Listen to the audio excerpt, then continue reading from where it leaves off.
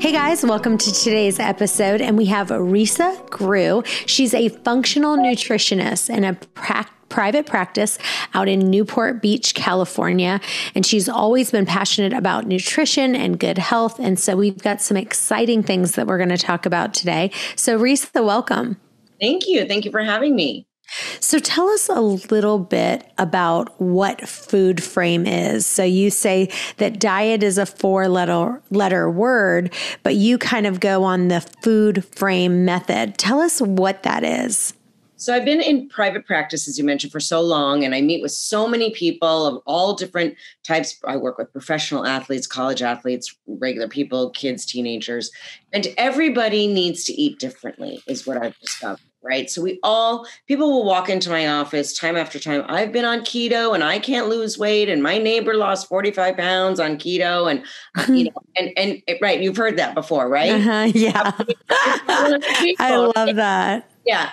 And so I believe, and I'm proven right every day, that one diet does not fit for all. So we have to eat according to our health status. So what I developed after all the years of experience and seeing people's different needs is that everybody has a different health status. So if you have autoimmunity, you need to eat for your autoimmunity. If you have SIBO, small intestinal bacteria overgrowth, or you have irritable bowel syndrome, you need to eat according to that health status. So not every diet is for every person. So what I did is develop the food frame. And basically you take a quiz online on my website at risagrouxnutrition.com, or you work with me and we discover what your health status is. And then you eat according to that. And then your body will respond to that because we're looking at the roots of it, right? In my office, I do a lot of testing. So I do a full blood panel and I do stool testing as my basic tests because I want to see, do you have parasites? Do you have H. pylori, a nasty bacteria? Do you have candida or do you have yeast overgrowth that you're going to be feeding with your food? And then we look at blood sugars. I look at all 10 markers of a thyroid panel because I want to see where your thyroid is. Your furnace on? Are you able to burn? If not, you eat according to that. And we might put your carbohydrate intake a little less than somebody who's at full board, who's burning efficiently.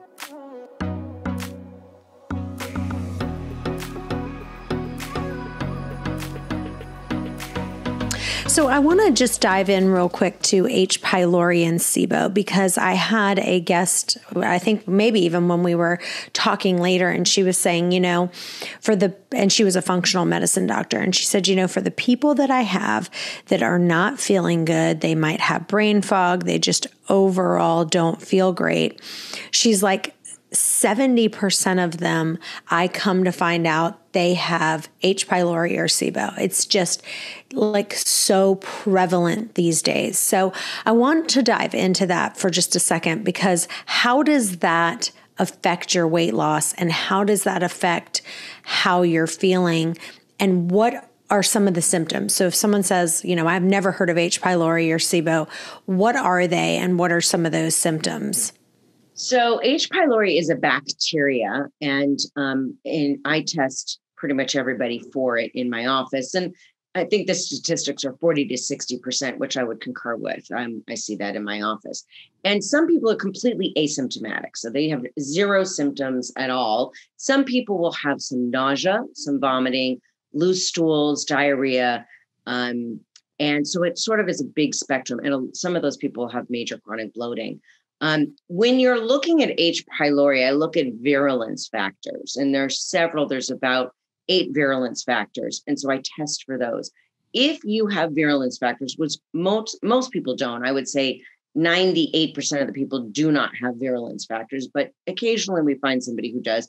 Those people are pretty sick. They are usually very symptomatic. Those can lead to peptic ulcers and gastric cancers.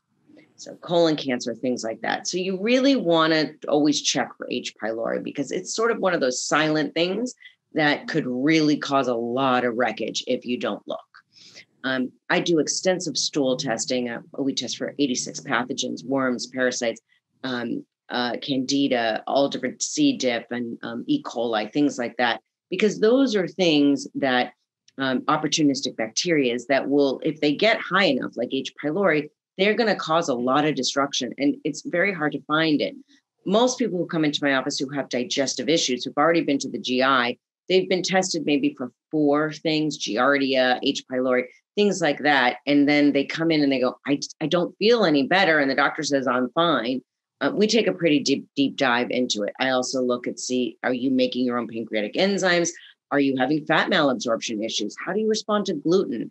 Things like that. So I have a really good look for somebody on the inside once I finish all their blood and stool testing. As far as SIBO is concerned, SIBO stands for small intestinal bacterial overgrowth. And it's basically when a bacteria parks itself in the small intestines. So what happens is that bacteria that should be parked in the large intestine gets fermented, right? So high fiber foods will tend to ferment it, and basically saying that it causes a lot of gas production. Methanobacteriaceae is a bacteria that causes methane gas to produce. Again, in my stool test, I'm typically seeing a high bacillus and a high methanobacteriaceae to conclude that there is SIBO.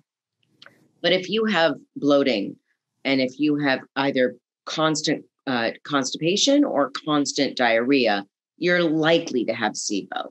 And so with SIBO, those are the people that I put on a low FODMAP diet. So we take out those high fermented foods that are causing that gas. SIBO is a little tricky to treat because everybody's different. If you have a really hard case, it takes a while and it's very recurring. Some people do well with a single treatment. Some people need, there's antibiotics for rifaximin. Some people will start there and then do a low FODMAP diet along with a supplement protocol that I recommend in my office. And we see amazing results with that.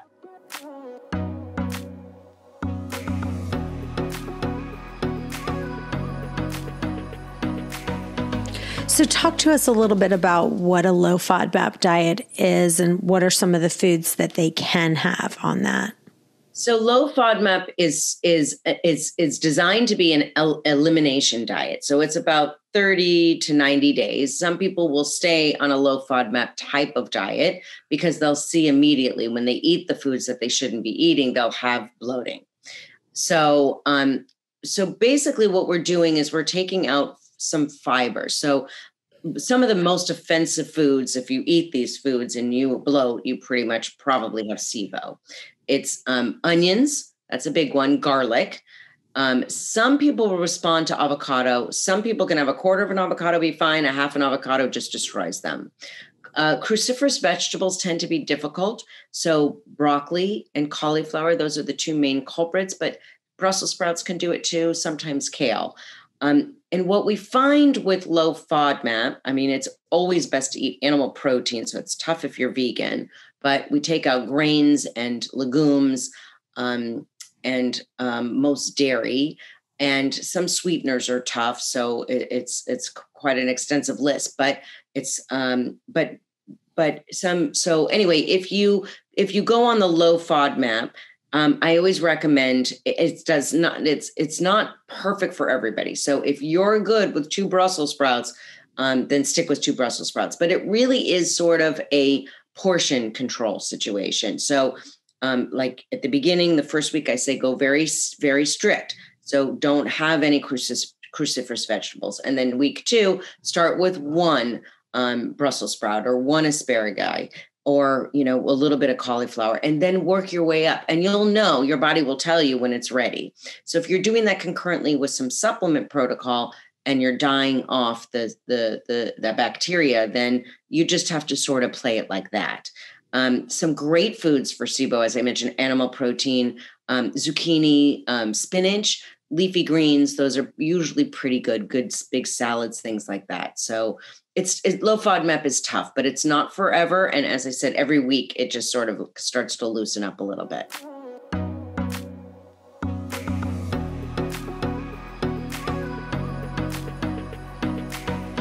So Dave Asprey did a very controversial episode on why kale was so bad for you. Did you hear about that? Didn't, but now I'm going to check it out. Yeah. But he really just talked about why that oxalates and some of the things that are in just the oxalic acid form in kale. It's to protect kale from, animals and insects and fungi. And so he just talks about how if you're going to have kale, you should at least cook the vegetables. Can you talk a little bit about how some people really do better if they are cooking their vegetables? Yeah. So, there's a couple aspects to that. So high oxalate foods are hard to digest, and it's rare that I see people have issues with oxalate foods, but those people for sure, I would cook them. The other reason why people need to eat vegetables that are cooked is when you don't have enough digestive enzymes. If you don't have an acidic environment in your gut, how are you going to break it down?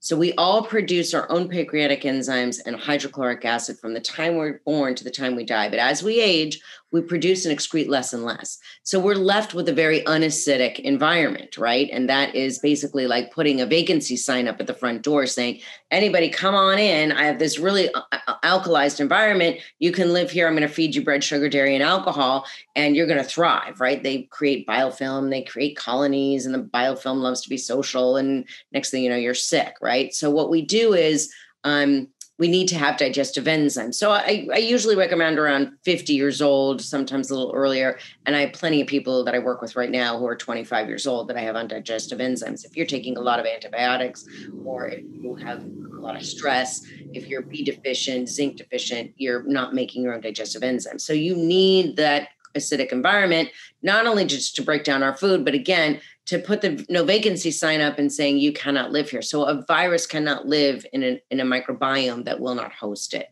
So I'm a big proponent of digestive enzymes. Raw foods have a lot of enzymes that you can break down, like nuts, for instance, have enzymes to help you break down. But green leafies and but like kale, Swiss chard, things like that, not lettuce so much, but other green leafies like those.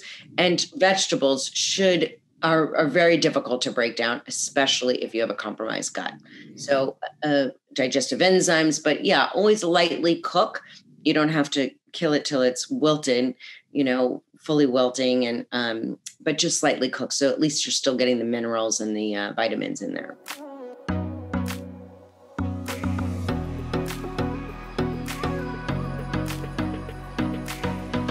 So what foods would you say are kind of a staple in your diet? So if we wanted to talk about like a typical lunch that you would eat or a typical dinner that you would have, what would that look like for you? I am all about protein, fat, and fiber. So pretty much every meal has always protein, fat, and fiber. So protein could be a clean animal protein. I don't tend to do a lot of vegetarian proteins like grains and legumes. I was a vegan for many years, but I noticed that my blood work, my sugars were elevating, and it wasn't helping me. So I have a clean animal protein, not too much, about 3 to 6 ounces.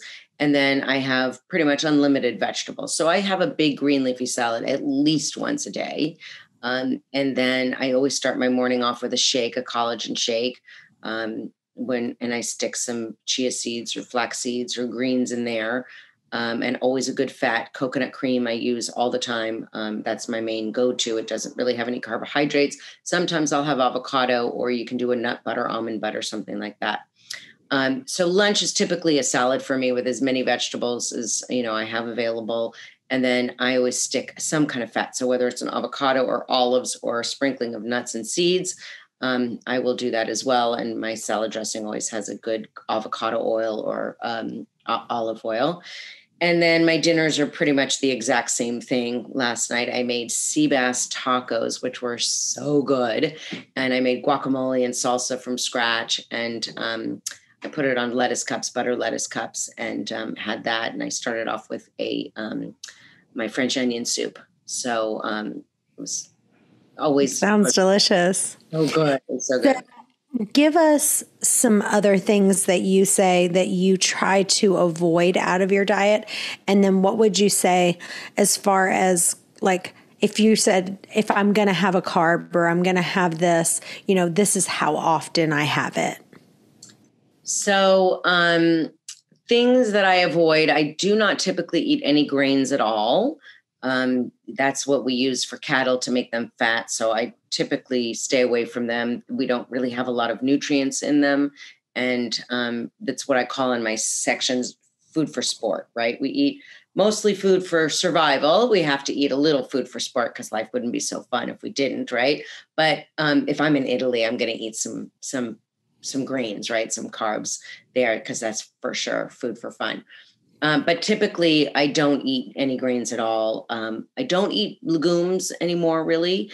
Very, very rarely, if I'm somewhere and there's some lentils or hummus, garbanzo beans, I'll enjoy a little bit, but it's a rarity for me. And I stay away from sugar for sure. I don't have any real sugar. I have a lot of things sweetened with allulose, my new favorite sweetener, monk fruit or stevia. But I tend not to be very sweet oriented. And I stay away from any processed foods, any processed oils. I'm really picky about my oils. So I use olive oil, coconut oil, sesame oil, and olive, did I say olive oil, coconut oil, avocado oil, and sesame oil. Those are pretty much the oils that I use.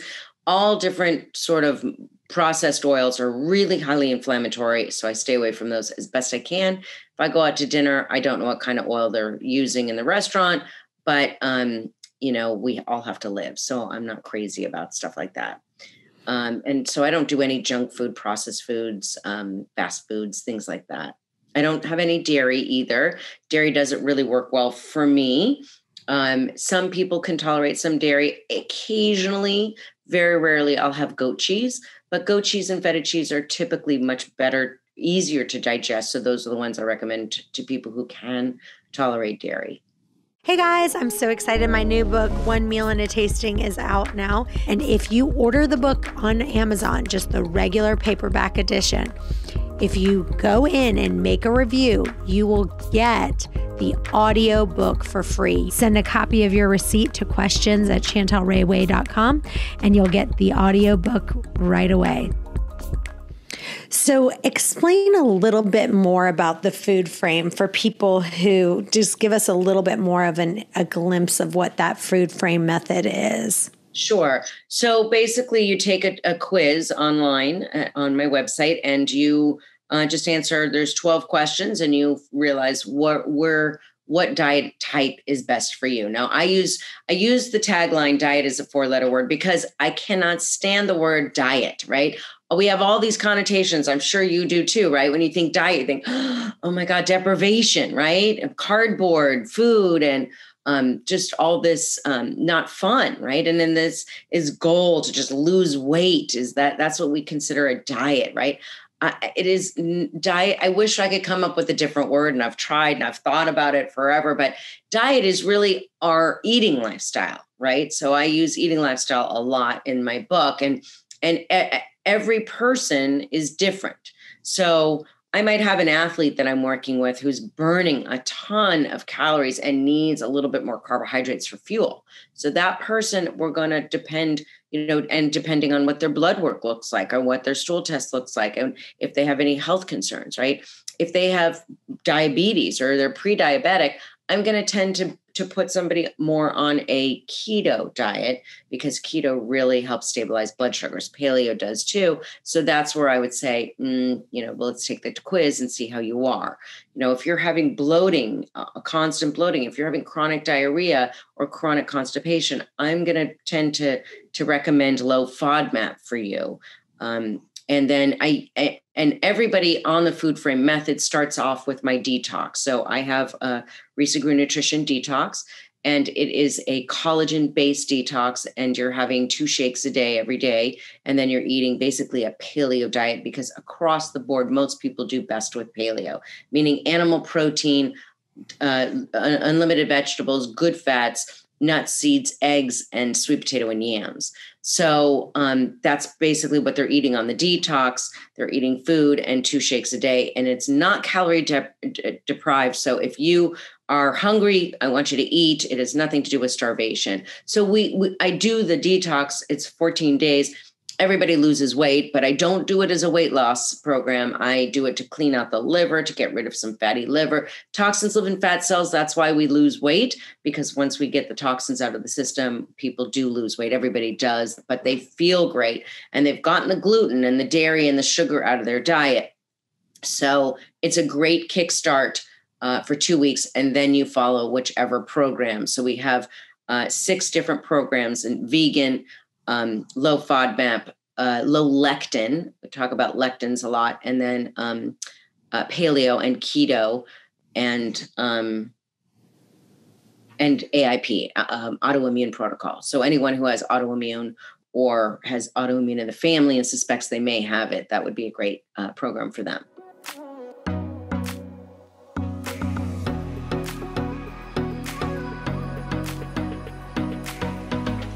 I want to really address this issue, what we talked about of, that people say, well, I might be doing intermittent fasting or I might be doing keto and I'm not losing weight. And I want to really have you dive into some of the reasons why, because one of the things I see, like was having lunch with someone and she was doing a keto diet and she was having 8 pieces of bacon. And then she was also eating, I was watching her eat nuts.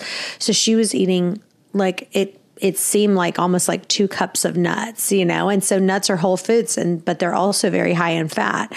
And so their almonds are around 50% fat. So yes, nuts have a high energy density, but it's very easy to overeat nuts. And so you could, without almost mindlessly just, kind of going crazy on it, or having nut butters that, have a massive amount of calories, and they might be having tablespoons of that to kind of prevent the weight loss. So kind of dive in a little bit of someone saying, I'm doing keto or I'm doing this, and here's some of those big red flags of why they're not losing weight.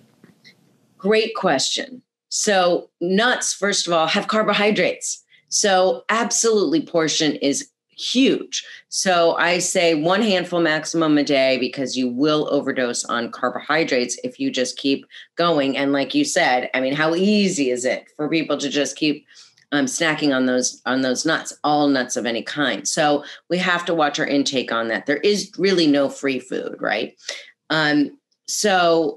As far as intermittent fasting and keto, both of those will help stabilize blood sugar. So if you have any insulin resistance or prediabetes or diabetes, that is a great one for you. But again, I don't know your health status completely, so it may not work for you. So I want to discuss the 5 reasons why we do not lose weight. Because I see people come in here, I'm usually the last stop. They're frustrated. They've done everything. They work out and they're just not moving the needle. And I get it. I was there. I totally understand that frustration is so real. You just want to cry and just say, forget it. Where's my bag of chips and salsa, right? It's very frustrating. So there's 5 reasons why we don't lose weight. First one is blood sugar dysregulation. That is big. If we give the body too much sugar, it will take the cell will take whatever it needs to make ATP in the mitochondria. That's our energy cells. And the rest, it will just park into fat cells, right? And fat tissues. If we are insulin resistant, we cannot penetrate the cell. That means the receptors are broken. So we immediately, efficiently gain weight. We just park it right into fat tissues and fat cells. So those are 2 reasons why we gain weight with blood sugar. The way we lose weight is if we give the body less energy that it needs, less sugar, less carbohydrates. Carbohydrates turn into sugar, and insulin is pumped out of the pancreas and it converts it into glycogen. So it puts it into the cell. If we have too little glycogen going into the cell, then the body requires some energy. So it has no choice but to pull from the fat storage and use that. That's how we lose weight. So blood sugar is a huge factor. And again, most people, when they go to the doctor, they get a fasting glucose. They don't get a hemoglobin A1C to tell them how high their blood sugars are for the last 3 months. They don't get a fasting insulin, and they don't get a C-peptide, an insulin marker. Those are the 4 markers that I test for. So blood sugar is a thing. You will have a very difficult time losing weight if you have high blood sugar levels. The second thing is thyroid, and thyroid is huge. It's really sort of like the master gland. It's the key to the castle, right? It tells us if we're burning, right? If our furnace is on or our furnace is off. Most people come in here with labs from doctors that are very incomplete. I test for all 10 markers of the thyroid. I want to know your inactive thyroid cells are your T4, right? That's 93% of the deal. That needs to convert into T3. T3 is your active thyroid hormone. It's only 7% of the deal. We want to know your free T3, meaning free is your unbound. It's what's usable. Free T3 is the star of the show. The people who walk into my office day after day, hour after hour, who say, I've done everything. I work out. I eat barely any food. And I'm tired and I can't lose weight and it's easy to gain weight. Those are the people I always say your free T3 is less than 3.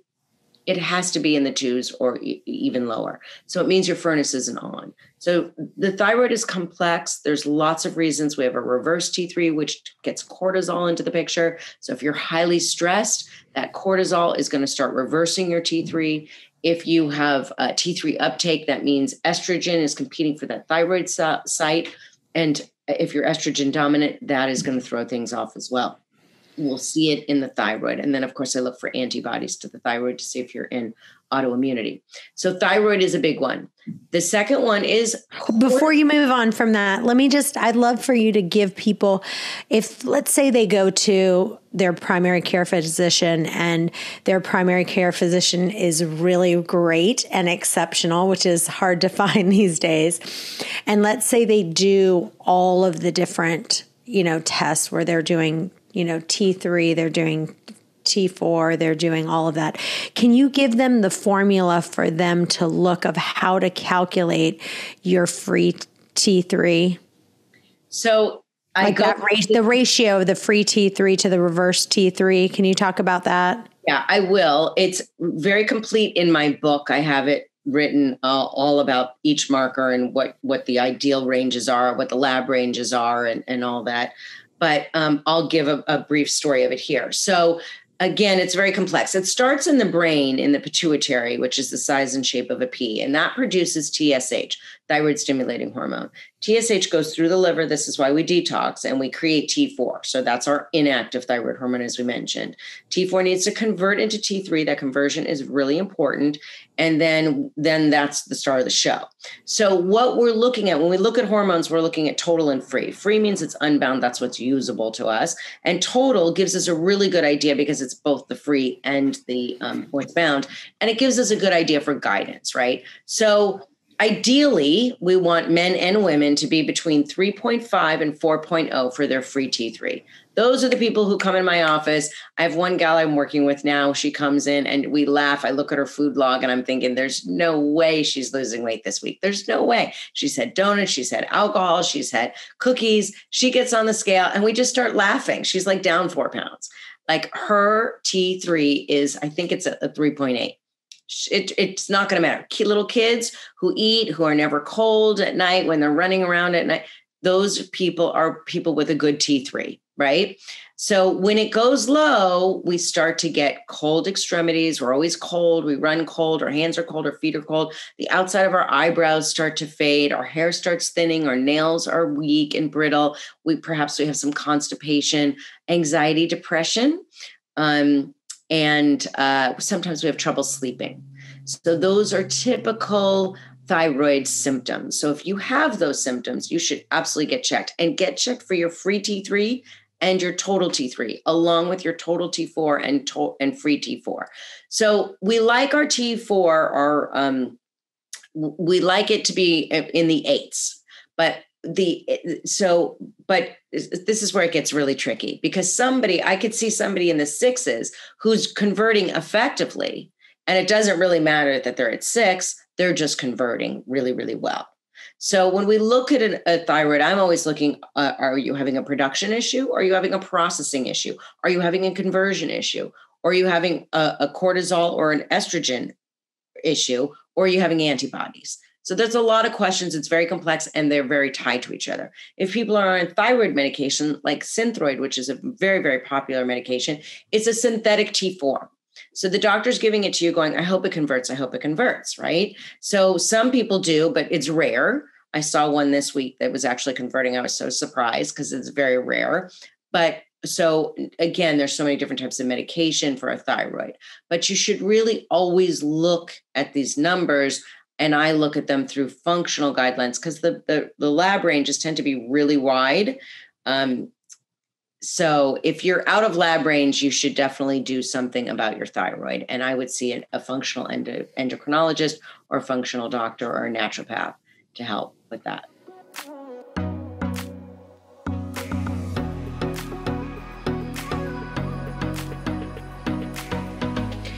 Now, when you're looking for something sweet, let's say you're like, okay, I'm craving something sweet. And I looked at your website. It's beautiful, by the way. And it looks like you've got some really great recipes on there.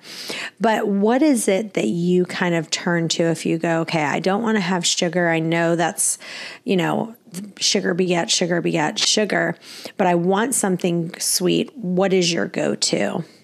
So I'm a big fan of dark chocolate because it's got polyphenols, it's got really good properties in it, magnesium. And so I like things sweetened with monk fruit.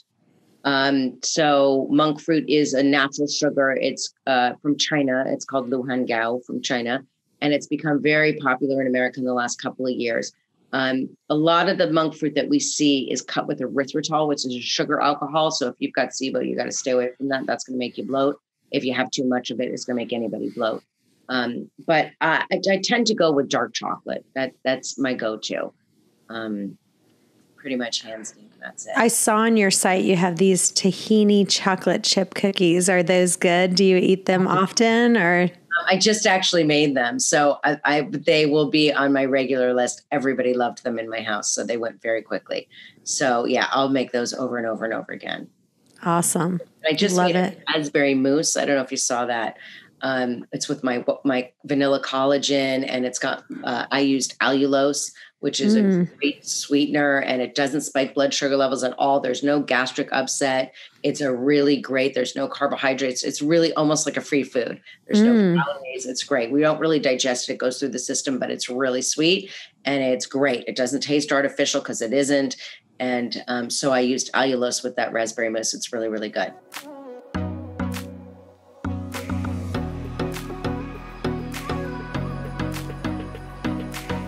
Love it. Well, tell us about what you have coming up and all of the things that you're offering to our listeners. So I have my book coming out this summer, Food Frame. And I'm really excited about that. And I have a whole product line. I have my Detox and collagen. I have collagen bars and fiber bars and tons of supplements that I think are essential. Vitamin D, vitamin B. There's a common gene mutation, MTHFR, that many people have. Up to 90% of the population has it. I have it. Both my kids have it. And it means that you just are not methylating, not processing your B12 and or your folate, which is really important because a lot of people come in here. It causes anxiety, depression, ADD, ADHD, schizophrenia, bipolar, autism, headaches, migraines, infertility, and miscarriages. So you have to have a methylcobalamin form of a B vitamin. So I have that. I have a whole product line. I have a new product called Immune Ultra, and it's great. It's just lozenges that you suck on, and they're just zinc and elderberry. That's it. And so it's great. I leave them on the kitchen counter, and everybody just grabs them throughout the day. We have them in the office all the time. I give them to everybody who walks in, and it's a great immune booster. So who doesn't need that, right? Awesome. But I finish on the 5 things why we can't lose weight, because we got stuck at 2. Yes. So, yes. We got sidetracked. So blood sugar, thyroid, cortisol is the third one. Cortisol is our stress hormone that we produce from our adrenal glands. So if we're overworked, if we're underslept, we're eating a bad diet, we're drinking too much, we've got a lot of stress, cortisol is a huge factor. I see this with a lot of CEOs that I work with who just can't shut it off. And they will have it's almost impossible to lose weight with high or low cortisol. The other one is sex hormones, as I had mentioned. So if your sex hormones, your estrogen, testosterone, progesterone are out of balance, we're going to have a really, really hard time losing weight until that happens. And then the other one is toxins, so toxic buildup. So that's why I always recommend the detox. But those are the 5 major reasons why we don't lose weight. The other reason, which is not as major, but when we have disease in the body, if there is a high level of mold or heavy metals or things like that, if there's some kind of chronic disease, there's a candida, there's an Epstein-Barr virus, there's a cytomegalovirus, things like that. Your body is trying to protect it, and it will hold on to the fat as long as it possibly can. So it protects.